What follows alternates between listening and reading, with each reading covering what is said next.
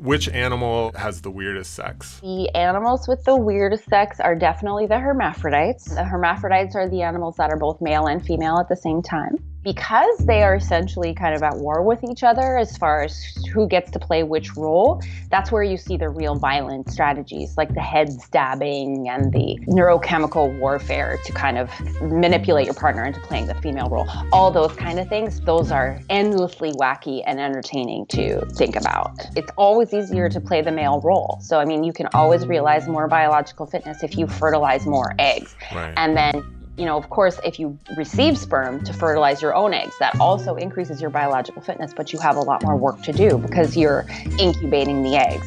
And so, yeah, you see a lot of reproductive strategies in hermaphroditic animals then that help an individual to play the male role over the partner. But I mean, these are the same organisms, so these same mechanisms are evolving in each individual.